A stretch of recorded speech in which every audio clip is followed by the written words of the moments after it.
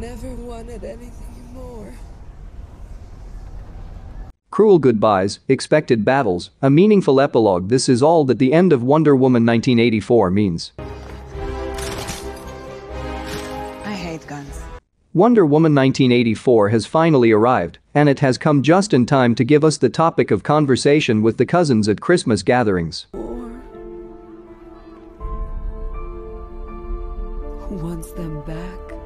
The new installment of Gal Gadot's adventures as Wonder Woman by Patty Jenkins lasts no less than 2.5 hours. That was Max Lord.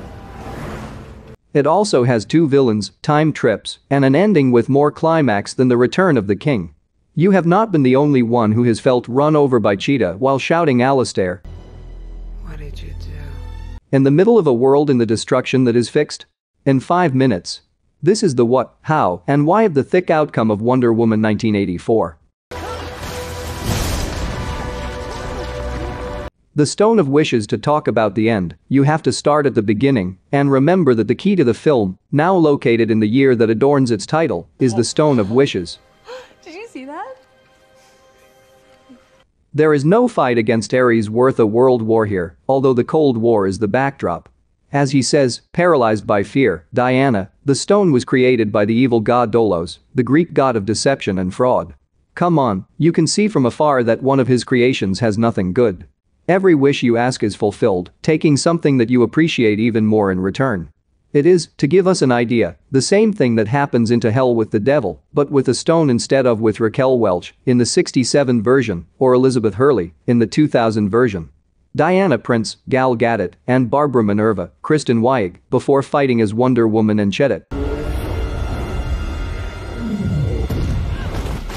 Do a historical review and discover something horrible. The appearance of the stone coincides with the end of the civilization in which it appears.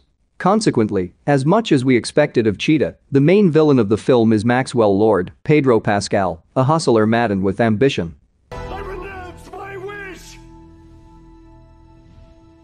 The truth is that he has had a good idea to use the stone without its immediate consequences, wanting to become it. Thus, he not only ensures that it disappears with him and cannot be used by anyone else, but also avoids the price that must be paid and is not limited to a single wish. I take your health and your strength.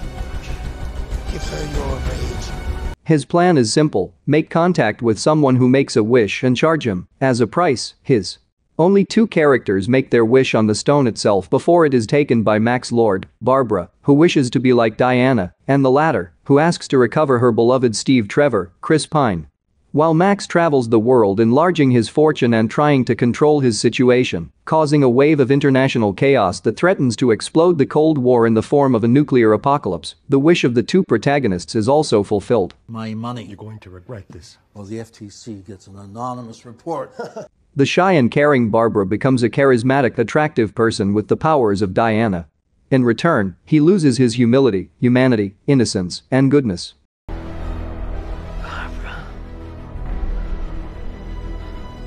Diana retrieves Steve through the body of a poor anonymous engineer, but gradually loses her powers.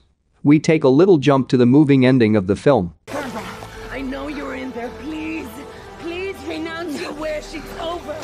Diana has already lost almost all her powers. Barbara asks Max Lord to win even more, which is equivalent, for some reason, to growing body hair and tail, that is, to becoming a cheetah. This, for its part, accesses a program of the United States government to broadcast its message on all the screens of the world at the same time and, thus, do all its work of wishes and conquest at the same time.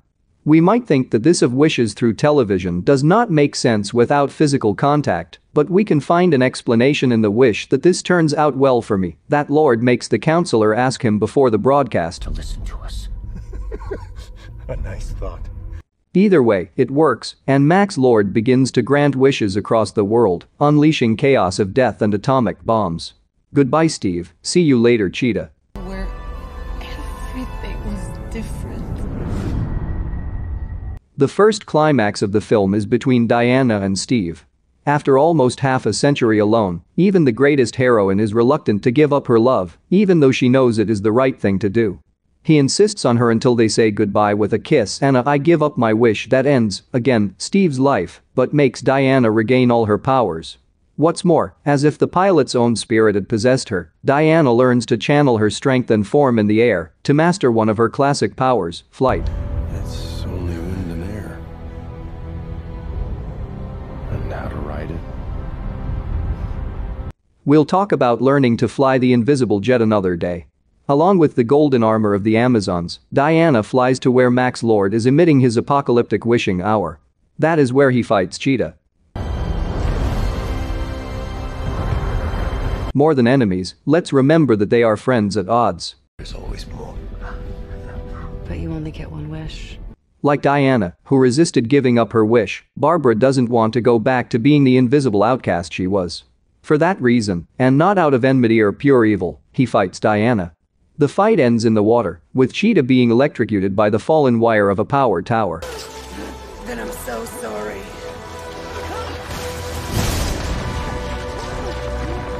The truth is the only wish. Diana, who can even fly, cannot overcome the current of air that surrounds Max Lord while granting wishes for millions. But while it seemed that he had been giving us the beautiful speech of solidarity and truth that the Amazons taught him so hard, remember the flashback with which the film begins, in reality, he had been transmitting it to the world public through the lasso of the truth. Remember, as she clarifies to Steve Trevor, that the bond not only forces you to tell the truth, it also makes you see it. By entangling himself around the leg of Pedro Pascal's character, he not only transmits Diana's message to everyone, but also makes them feel it. Who wants them back? Who doesn't want to be afraid anymore? As the rest of the world begins to return their wishes, the nuclear bombs disappear, and the planet begins to stabilize again. Wonder Woman 1984 enters her most unfortunate climax. Disappearing, sir. Yes, sir, they are vanishing from our screen. Maxwell Lord's turning point is not the nuclear destruction of the world, but hearing his son's wish that he return to him and love him. Max returns to Washington, D.C., and, by the magic of the cinema, finds his son Alistair 20 meters from where he lands after giving 2 screams. Father and son hug while, using flashbacks, the film justifies the evil and selfish actions of the oil magnate in the wake of a tough childhood. Max discovers that his son is more important than his crazy ambitions, and there we leave him. Let's hope someone will put him in jail, but we don't know anything else about him. The film closes, as a small epilogue, with Diana in a brief encounter with the man whose body Steve Trevor took. See you around.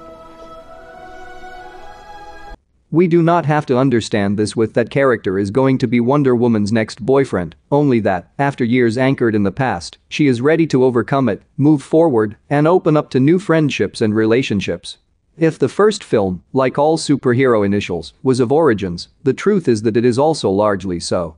Diana not only achieves more powers and attributes, but also completes her maturation and personality. She finally understands the teaching of Antiope, Robin Wright, in the competition at the beginning of the film, and fully assumes her role in the world without isolating her to a melancholic and lonely life. That is the only truth, and truth is all there is. But I would have won if you didn't. But you didn't. You cannot be the winner, because you are not ready to win. The great mystery that the film leaves in the air is that of Barbara Minerva,